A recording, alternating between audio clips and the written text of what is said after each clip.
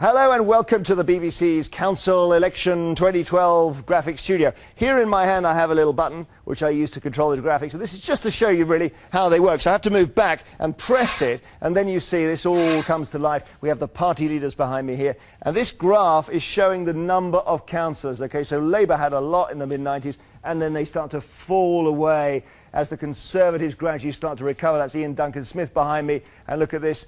Then the Conservatives go up almost to where Labour were in the heyday of Tony Blair, and that's how we left them at the last council elections. Now, if I press the button again, we will see the map come on the floor. Here it comes. Here's the interesting thing about this whole graphics experience for me as the presenter, which is that I don't really see what you're seeing. You think I'm seeing a map. I'm not. Chris, the director, take the graphics away.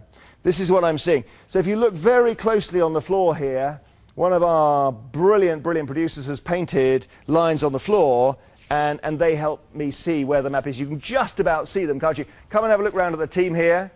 David, the man with the paintbrush. Here he is, David Lasky. And Tracy is the floor manager.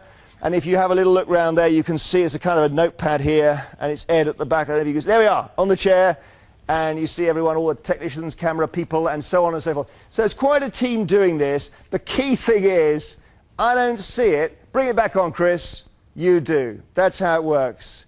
And I hope you enjoy the programme on Thursday and Friday.